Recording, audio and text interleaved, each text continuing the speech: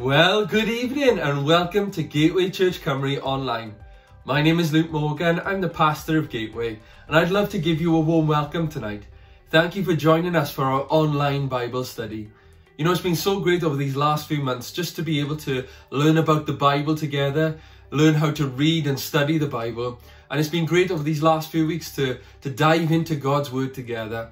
And I really do hope that this series, The Parables of Jesus, which we've been going through over the last couple of weeks, I really do hope that this has helped you to study the Bible for yourself. And I do pray that you're beginning to grow in your understanding of God's Word, and also that God is speaking to you and encouraging you at this time. Well, tonight we're going to continue looking at the parables of Jesus, but before we do that, I want to encourage you, please go and grab your Bible, grab a notepad, iPad, whatever it is to take notes on, and we're just going to begin our time together just by praying and asking the Lord to just come and help us as we open up His Word tonight. Amen. Let's pray. Jesus, we just thank you tonight that we can be found once again in your presence. And Lord, as we come around your Word once again, Lord, as we open your Word, Jesus, I pray you will help us to have open hearts. Jesus, I pray that you would come by your Holy Spirit and just speak to us tonight, Lord.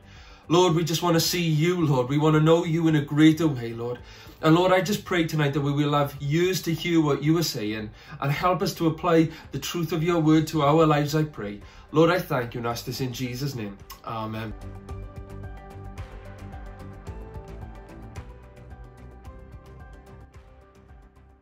I wonder, have you ever lost anything that's valuable to you? I know that I have many times. And actually, it's starting to become a bit of a frequent thing for me. I don't know whether it's because I'm getting older or what, but I seem to be misplacing quite often my house keys. Here they are, right here. I've got them. I know where they are right now. But it seems to happen over the last few weeks, and especially on Fridays. Now, Fridays, I go down to the church, and we still run a food bank in our church, as many of you know. But it seems to be on a Friday, I can't find my keys. Whether it's before I leave to go for food bank, or whether it's while I'm down in food bank and we've packed up, for whatever reason, I'm always hunting for my keys. I'm searching my pockets, I look around the house before I leave, I'm looking everywhere for them. Or when I'm down in the church, then I'll often look up the office, I look on the back box, you know, I look in the door, I look at all these different places just to try to find my keys. You know, when you lose something that's valuable, it causes anxiety or worry and fear to stir up within our lives, doesn't it? And you know, that's what's been happening, but you know, I've been fortunate. I found my keys every single time, and thank God for that. But you know, I wonder if you lost anything that's valuable to you. You know, I was even thinking this week, my dad once lost something that was far more valuable even than house keys. He once lost his wedding ring. And it was about when I was about 11 or 12 years old. I remember that my parents decided to take us swimming, me and the boys swimming on a weekend. And we headed down to Gleneath swimming pool. That was a nice treat to go down there for us boys. We used to enjoy going down there swimming. And I remember we went swimming, you know, my parents took us. We had a great time in the pool. All of a sudden then, when we were on our way out of the pool, my dad looked down on his hand and he couldn't see his wedding ring. And I remember seeing the panic in his face. I'm sure he was worried that my mother would kill him, obviously, for losing his ring. But you could see he just didn't remember where it was. And I remember us boys, we were swimming around the pool. I think he called some other people as well to have a look around on the bottom of the pool. We were looking for it. We looked through the changing rooms, through the locker rooms, but it was nowhere to be found. I remember then going home and him looking through the house and trying to find it, but he couldn't find his wedding ring anywhere. I actually think he went back down to Gleneath, and I know that they did empty the pool and they couldn't see the ring at the bottom of the pool. It was an absolute nightmare. And so in the end, my dad ended up having a new wedding ring. He couldn't remember where he had put it. And then I'd say about 5 or 6 years ago, I remember my parents, they were updating their kitchen and they were clearing through the drawers ready for the kitchen. And I remember just opening up, I think it was my mother actually, she opened up one of the middle drawers in the kitchen and she was pulling stuff out. And there it was, right at the bottom of that drawer was my dad's old wedding ring. So my dad's got 2 wedding rings. I don't know why he hasn't sold one on Cash for Gold. He could have made a bit of money for that, but he managed to find his wedding ring and now he wears that original wedding ring. But you know, my dad, he couldn't remember where he had put it. He had searched everywhere, but he couldn't remember where he had left it. You know, as we come to Luke chapter 15 tonight, we see a similar situation. You know, in this chapter, Jesus describes three kinds of lostness. Now, Jesus, he was talking to a crowd of people who had gathered to hear him speak, which was quite often, you know, wherever Jesus went, there was always a crowd listening to him preaching and teaching. And the crowd was filled with all different types of people. And there were also some tax collectors and sinners there. And, you know, the sinners, they were the outcasts of society, but yet they were drawn to Jesus. And as I said, in the crowd were some religious people called Pharisees. And these religious people, they were gossiping among themselves, criticizing Jesus. They weren't there just to hear from Jesus. They were there to pick holes in his ministry, to try and find something to trip him up on and to get him, you know, prosecuted for that. But, you know, they were complaining and grumbling at the fact that sinners were in the crowd listening to Jesus. And then Jesus, you know, he loved that. We see that Jesus, he's known as a friend of sinners. He still is a friend of sinners. And so Jesus, he obviously knew what was going on with these Pharisees. And so he teaches these three parables. He shares these three parables. A parable is an earthly story with a heavenly meaning. And he shares these to describe lostness. And his whole purpose in sharing these three parables is to show God's heart towards the lost. Now, the first parable, which we looked at last week, which Jesus shares, is about sheep. And people would have understood this at that time, in that culture, in that society. It was an agricultural society, so there would have been a lot of farmers and shepherds, so they could relate to that. And then Jesus talks about another situation where something else gets lost. And in this parable here, in Luke chapter 15, verse 8 to 10, Jesus shares a parable about the lost coin. And that's what we're going to look at tonight, the parable of the lost coin. And this is what it says in Luke 15, verse 8 to 10. And it says, "Or suppose a woman has 10 silver coins and loses one.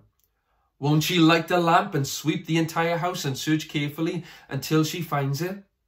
And when she finds it, she will call in her friends and neighbours and say, 'Rejoice with me, because I have found my lost coin.' In the same way, there is joy in the presence of God's angels when even one sinner repents."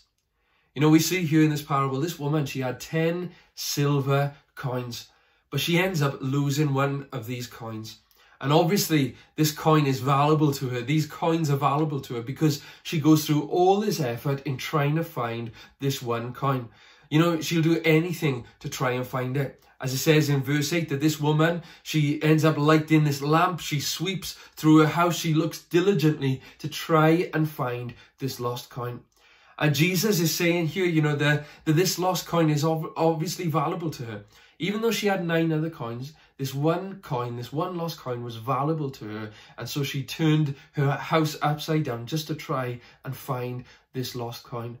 You know, as we look at this parable, I think it's important for us to note that this coin didn't actually try to find the woman. Nor did the coin try to seek the woman. It didn't try to find her. It wasn't even looking for the woman. This coin wasn't looking for the woman or try to find her. But actually we can see it was the woman who was trying to find the lost coin. And so she sweeps through the house, looking through every nook and cranny. And what happens when she does end up finding the lost coin? Because in the end, she finally finds it. It says in Luke 15, verse 9, it says, "And when she finds it, she calls in her friends and neighbours and says, 'Rejoice with me, because I have lost my coin.'" You know, it's absolutely amazing to think that she decides to throw a party because she's finally found this lost coin. Even though she had 9 others, she rejoices in the fact that she found this one lost coin, and she holds this party. Now, you might be wondering, what is Jesus trying to get at here in telling this story about losing a coin? What has this got to do with us? How does this apply to us? And even the crowd who was listening at that time. What's the point in this parable? Well, Jesus shares the point in verse 10 where he says, "In the same way, there is joy in the presence of God's angels when even one sinner repents." Jesus was saying here that when one person decides to turn away from the life they were going, turn away from their sin and follow Jesus, the Bible says there is joy in heaven. There is rejoicing in heaven when one lost person is finally found.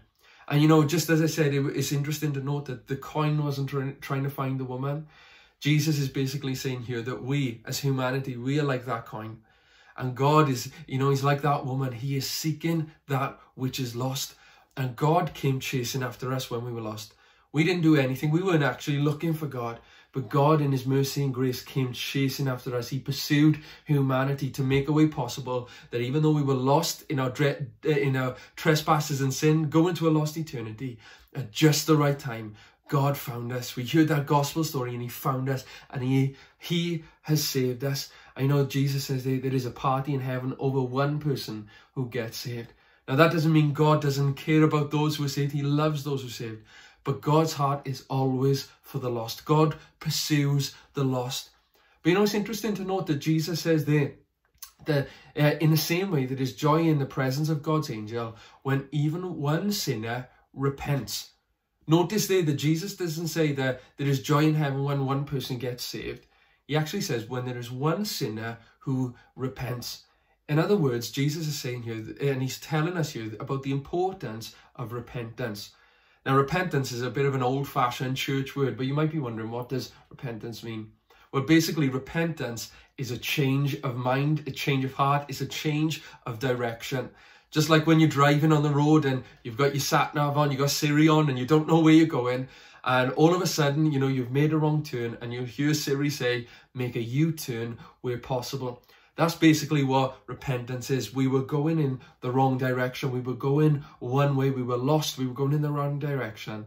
But then God, in his mercy, we heard the gospel and we decided we want to follow that. We put our trust in God and we make a change in direction. And God turns our lives around and sets us on the right path. It says there that it was never said that, a person is saved first and then they can repent afterwards. We know that when it comes to salvation, that there must be repentance first.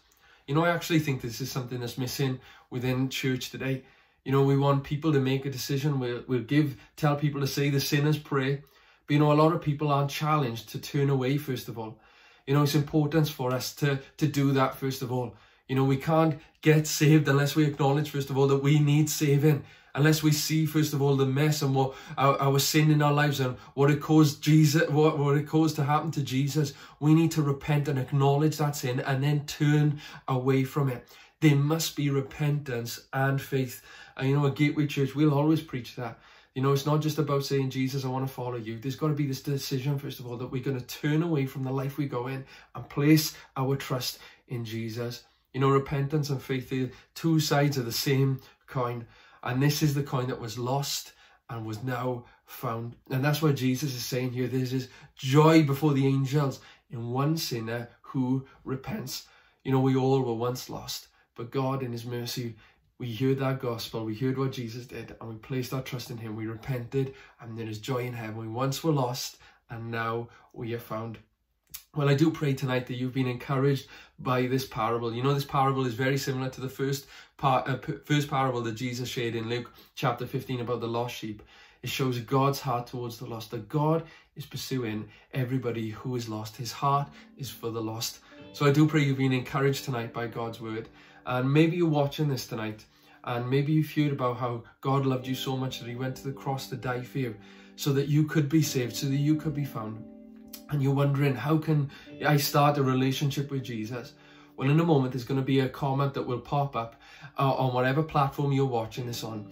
And all I'd like you to do is please like that comment, and we'll get in touch with you, and I'll get in touch with you just to give you some information about how you can begin a relationship with Jesus. Please know it is the best decision that you will ever make, but we'd love to help you with that. So please like that comment if you would like to if you'd like more information about how you can begin a relationship with Jesus. But know tonight that God loves you so much that he pursued you and he's chasing after you.